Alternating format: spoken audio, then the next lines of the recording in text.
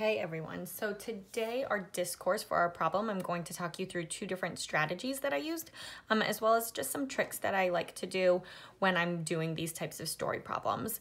So to recap, the Smith School is having a concert in the gym. 450 students can sit in the bleachers. So I pause and I usually just circle that number. 259 students can sit on the floor, and I circled that number. There are 700 students at the school. Are there enough seats for all the grades?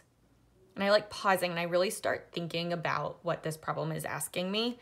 I see here's the question, so I know that this is what I'm solving for. Are there enough seats? So it's not asking for how many students, because I already have that number. There are 700 students. What it's asking is, are there enough seats? These are the two opportunities where there were sitting opportunities. So I need to figure out, okay, are there enough for these 700 kids to fit in? Then use two strategies. So here's your prediction. Will there be enough?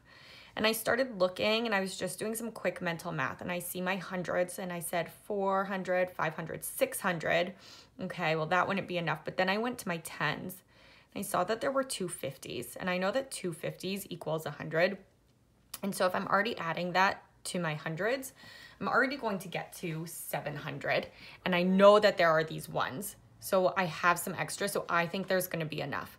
And then here are two different ways. So I started here again with my bigger number, and I decomposed by hundreds, tens, and ones. I combined my hundreds, then I combined my tens and my ones, and then I added them all up together, and I got 711, which means there are enough seats. There are 11 extra seats for the 700 students. So hopefully the teachers will get to not sit on the floor. Well, I guess they're gonna sit on the floor maybe.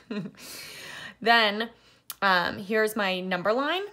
And here I started at that 452. I kept 452 whole, and I broke up 259 to make friendly jumps. So I jumped 200.